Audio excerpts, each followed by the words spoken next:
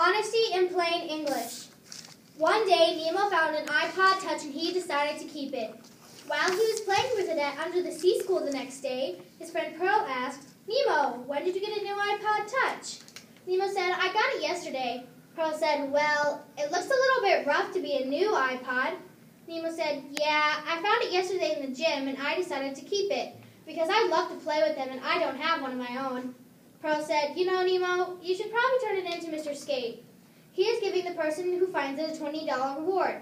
So they both, Nemo and Pearl, swam to Mr. Skate's office and turned it in. Nemo was rewarded with $20 for turning it in, but he gave it to Pearl because she was the one who was being honest.